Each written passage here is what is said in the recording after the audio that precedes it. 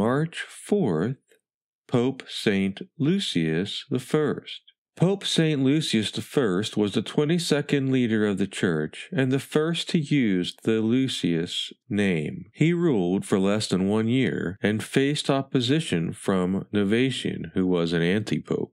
Unlike popes who chose their papal names based on who they admired, Lucius used his birth name as pope. Born in around the year 205, he was Roman by birth and spent nearly his entire life in this Italian city. Not much is known about his mother and father or his early years in his youth. The future pope also worked as member of the Church's clergy and served under both Pope Fabian and Pope Cornelius. Pope Cornelius was banished from Rome and spent his last days writing letters and facing severe hardship. When Cornelius was martyred, the Church quickly looked for his successor and decided on Lucius. Not long after becoming pope in June of 253, Lucius was banished from Rome. This was a common practice of the emperor at the time because he believed that Christians would fail without a leader. He also viewed banishment as a type of punishment. Lucius was a unique case in that he received permission to return to the city a short time later. He would spend his last days in Rome serving the Church.